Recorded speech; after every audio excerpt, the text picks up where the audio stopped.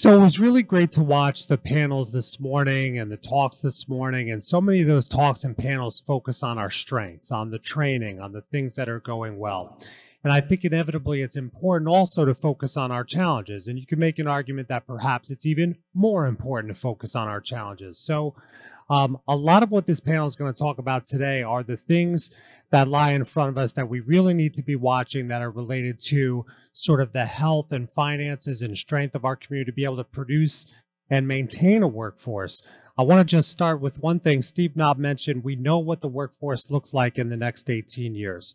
We do know what the workforce looks like in the next 18 years, and we know that this region is going to feel strained, not by the quality of the workforce, but by the quantity of the workforce. And right now in the region, the older half of our workforce outnumbers the younger half by almost exactly 100,000 people. That means for every person we have retiring out of the workforce, we only have a fraction of a person entering it. Just since 2010, our region is down 38,000 kids compared to 2010. And so we know that when it comes to the quantity of people that we can train, that we can employ, that we can get into our employment centers to allow economic development to continue, that this is a regional challenge we need to keep our eyes on. One of the biggest factors related to that challenge is not only the availability, but the affordability of housing, okay?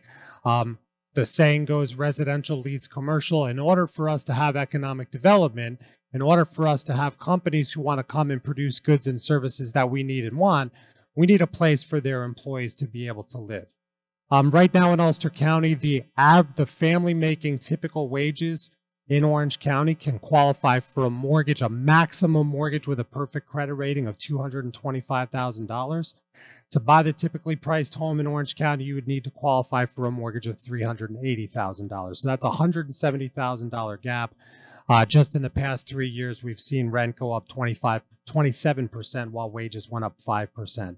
So there's a lot of housing stress that affects our desires and our goals for continued economic development in the community. And that's why I want to start with John first. John, let's talk about what community leaders in this room can do to allow and encourage more housing for people across the entire spectrum of incomes, so that we can maintain a workforce and support a workforce to support all these wonderful projects and initiatives that we talked about today. Great. Thank you, everyone. It's a pleasure to be here. And I know I could see all your eyes when you were reading my bio, but to say that guy never ran a marathon, but it was a while ago, and maybe someday again.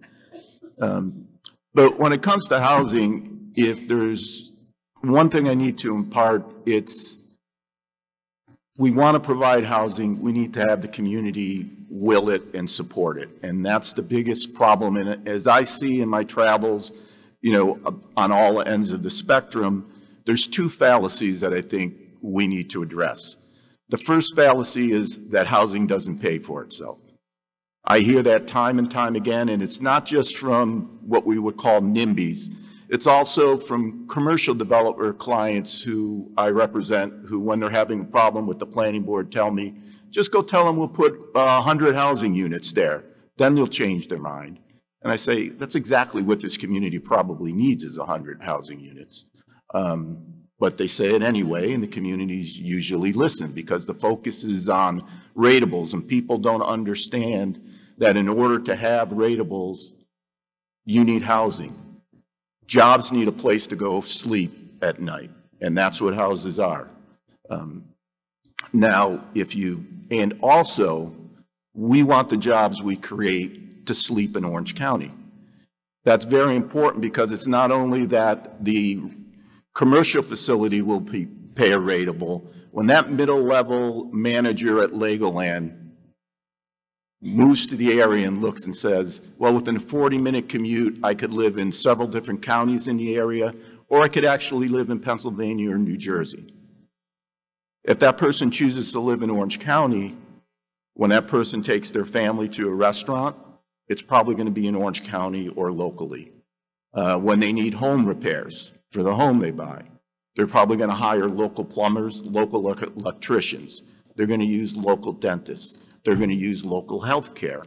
They're going to have dance instructions and martial arts constructions or classes for their children at night. They're going to pay real estate taxes that are going to provide salaries and payments for our teachers, for our police, for our fire protection.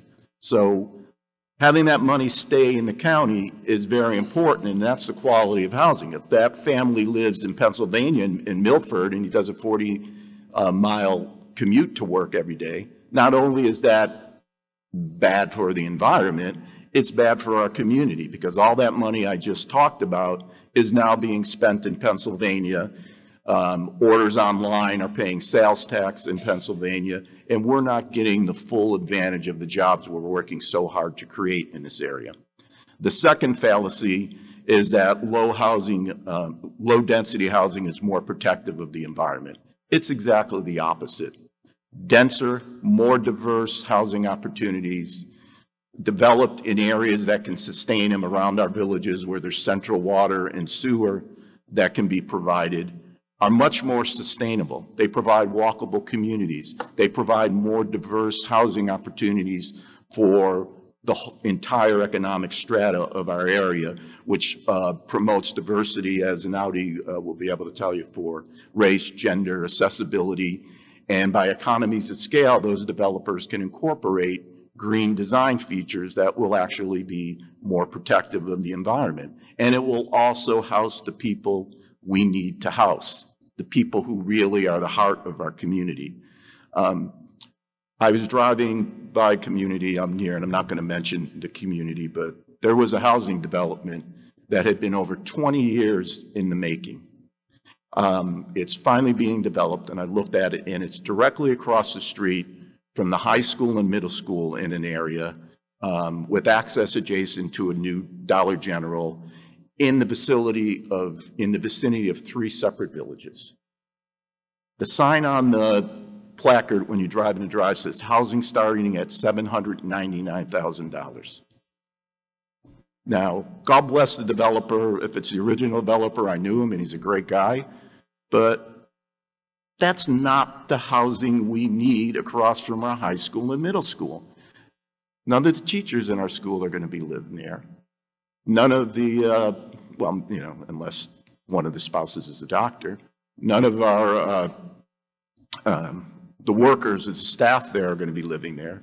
None of our police officers are going to be able to live there.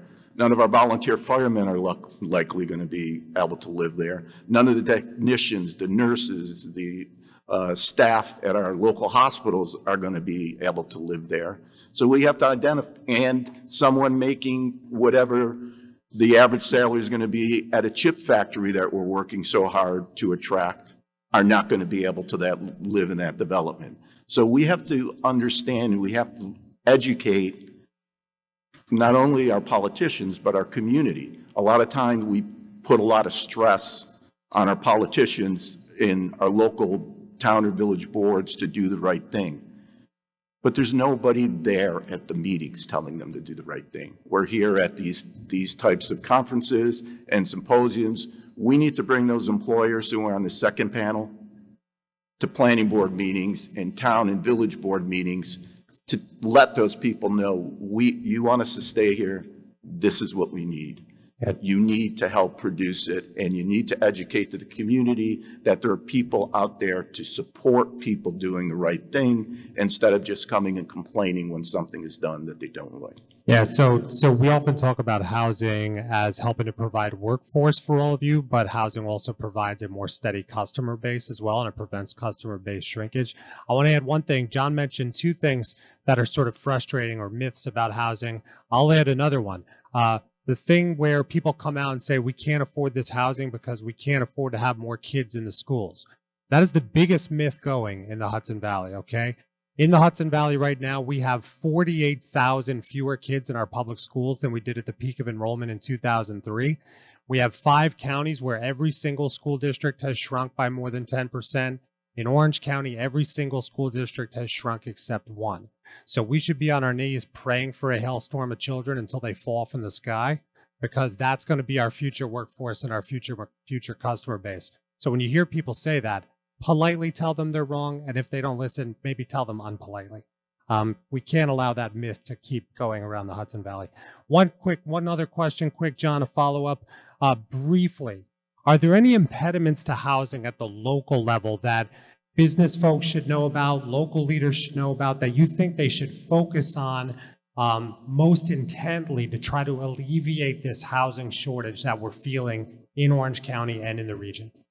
Well, really, it goes to the zoning. I mean, the majority of zoning codes in our region, especially in our towns and our villages surrounding the cities that have the infrastructure, just don't allow the appropriate density. It goes to my second point. We have to embrace the fact that we should be building more smaller units, small lot, single family, townhouses, apartments to allow the people we need to live in our community and do it in an environmentally sound manner where, by improving and investing in our water, in our sewer infrastructure, in our local roads, that will allow us to preserve the beautiful farms, the beautiful vistas that we all love about the Hudson Valleys.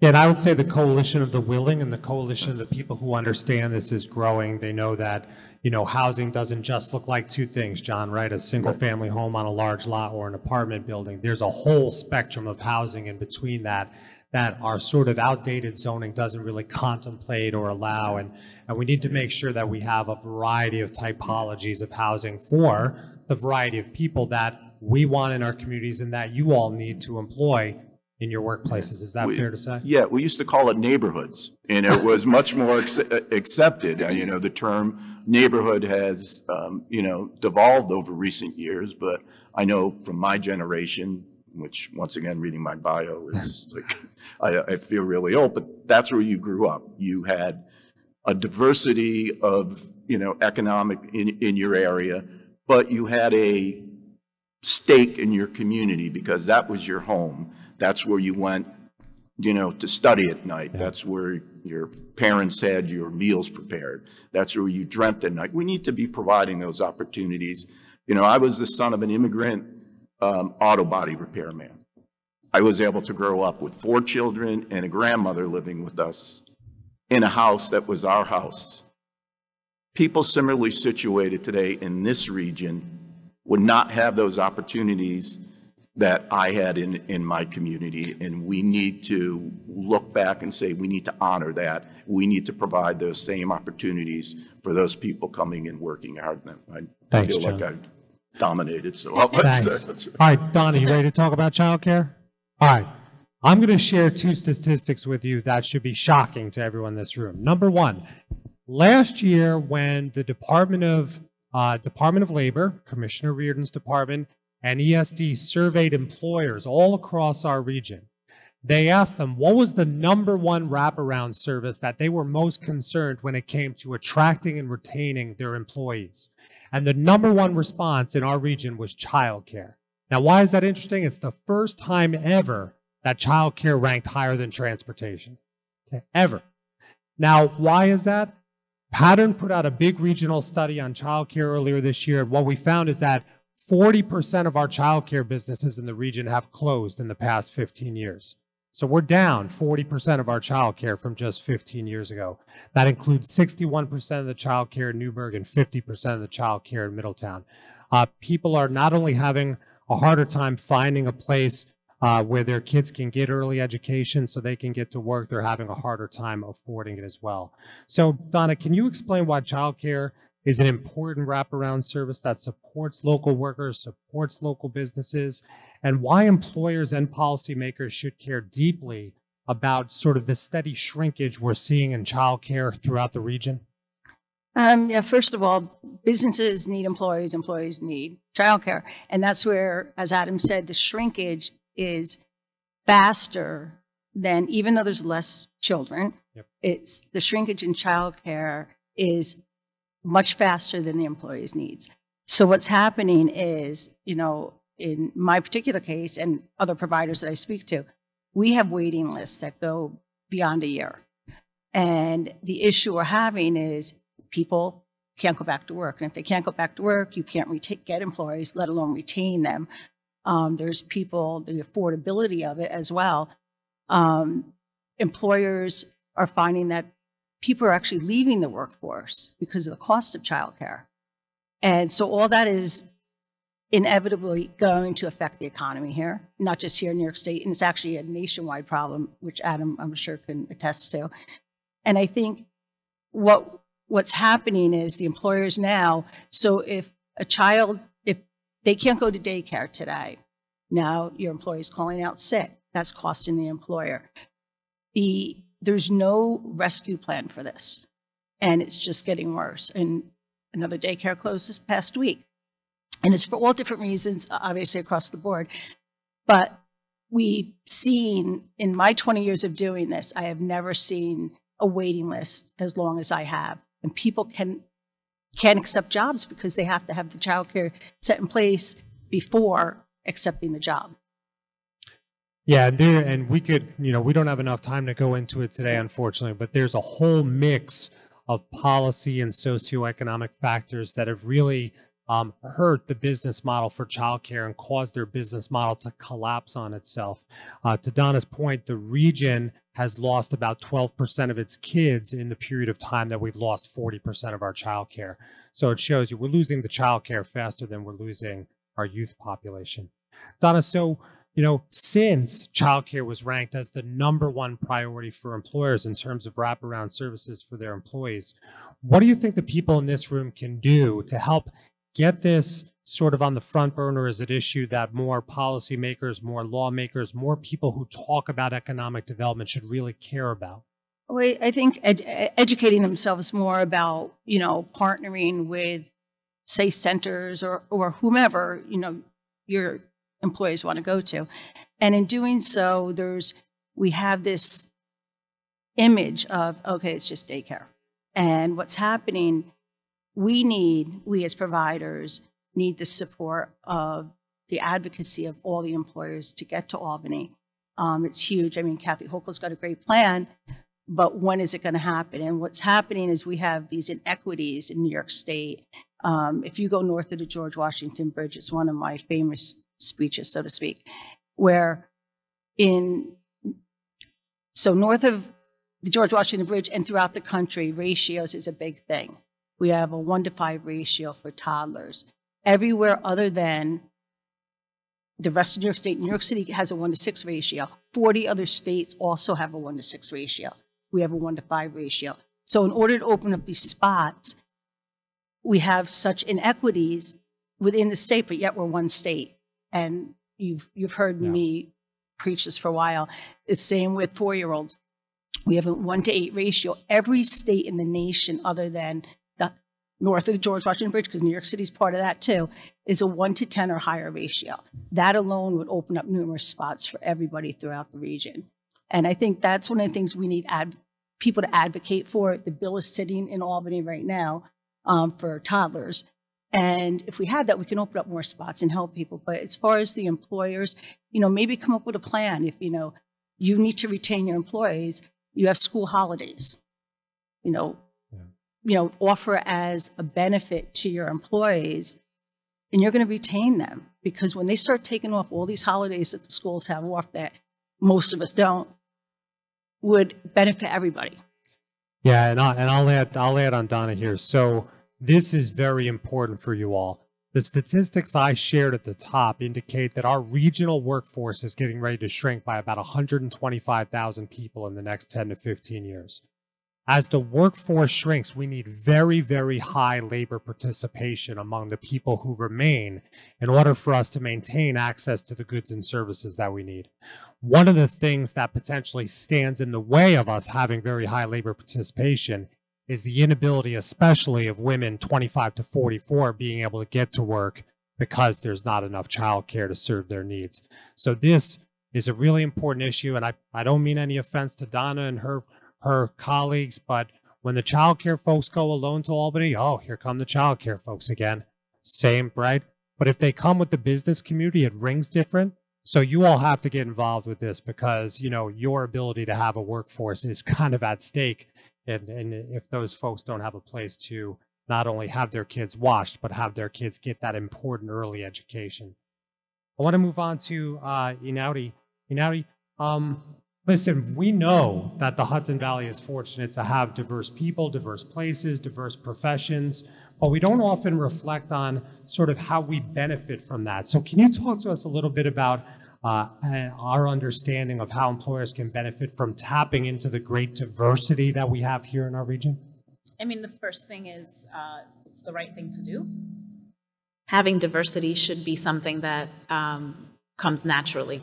It shouldn't be something that requires an entire procedure, an entire policy. However, it does. Where's Connor? Connor asked for the secret sauce earlier, and Connor, I will give you a big part of that secret sauce for McKesson, and that's diversity and inclusion. Fortune 500 companies, large companies like McKesson have noticed and have realized that have found that diversity and inclusion is profitable. Having folks at the table of different backgrounds, whether it's race, gender, whether it's folks from the LGBT community, folks from different religions, folks with different abilities, you have innovation. You have better problem-solving skills. When you have diversity, the next step to that is inclusion and what you do with it, right? Because diversity is what you have, inclusion is what you do with it. So that's how it's profitable. That's how it benefits us, makes us money. But it's also the right thing to do, to be equitable in our communities. Yeah, it's true. I mean, I've said this in my own workplaces over time. People who come from the same place with the same background and the same education tend to have the same ideas. Right. The more diverse ideas you have, the better you are at innovating, the better you are at your overall work that you do. So that's 100% true.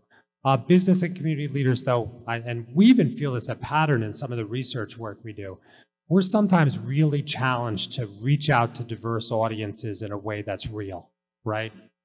Sometimes those audiences are difficult to get at for various reasons. So that includes when we're recruiting for jobs, Inaudy, right? So are there strategies, are there programs, are there departments? If folks want to reach out to a more diverse work pool, what would you tell them to do? Absolutely. So the first thing is you want to define the diversity you're looking for. Diversity is not just one thing. So you have to assess your organization and your business and figure out, what am I missing? What do I need more of? Which community is under or not represented at all within my business and organization? And then once you have that, you go where the people are. It's Hispanic Heritage Month. Do you know how many awareness events are out there right now? I can think of 3 in Newburgh. So if you know that one of the things that you don't have is enough Hispanic representation or bilingual representation in your organization, go set up a table at one of those events. Reach out to them and say, hey, I hear you're having this at the library. I hear you're having this event here or there, etc. There's a lot of different events that happen throughout the year where you can literally have a presence. Show up. You don't have time for a table? No problem. Get some staff, some of your outreach staff, and start walking the rounds, attend those events, and say, hey, here's my business card. We are recruiting. The next thing another strategy that you can use is leverage the team and staff you already have. Create referral programs where you offer, I don't know, $100, $500, $1,000 for any staff member that lasts 30 to 60 days. You figure out what the number is there that's referred from your own staff. If you have happy employees, they're going to be very happy to share your job openings on their social media. And that's another way of diversifying. Leverage the teams that you already have. Another really great thing to do is just go out there and find online. Don't stay stuck to Indeed. HVCU Connect. Job boards, I have it written down here, diversityjobboard.com, diversity.com. Those are all different websites that actually offer diverse employees and diverse employers different options. So get creative. It's all about getting creative. Yeah, we've had some success recently using credible messengers from different segments of the community to help get our pattern work out there. And then the other thing we've done is we've actually just gone to some high school football games, especially the big rivalry games. Yes. You'd be surprised at how much diversity there is from your community at the local big high school sports game. I mean, it's a good place to go even for recruitment. Okay, it is now 1:04. I'm going to attempt to put a bow on this because we are now 4 minutes over time, and I think Steve likes to run on time. You know, listen, there are a lot of challenges ahead for the region, just as much as there are a lot of opportunities ahead for the region. I said this when we had our county executives forum in the spring. It sticks in my mind a podcast I listened to with some economists who said it is human nature that we often avoid bad news about our finances and our health, but it's bad to do either. Okay. There's great news out there about our regional finances or health, but there is also some troubling news as it relates to demographics, housing prices, workforce populations, and we can't ignore that stuff just to cut ribbons and pat ourselves on the back. We got to see that stuff coming and have a good civic discussion about how we attack those weaknesses to bolster the strengths we already have. We have to be able to go and say to our neighbors that we won't have the goods and services that we like and need unless we have the people who provide them, and we won't have the people who provide them unless we have the housing for those people. We won't have that workforce unless we have robust, adequate, affordable childcare in all of our communities that folks can access. And we won't have it unless we have a diverse workforce that represents the diverse people populations and needs that you all have as well. So let's not just look at the things that are going right. Let's make sure we're looking at the things where we have weaknesses and we need to strengthen them to remain competitive as a Hudson Valley and as Orange County. That's my wish for all of you. We're here to be a partner in that. They're here to be a partner in it. Don't be bashful. Reach out to us and have an awesome weekend. All right. Adios.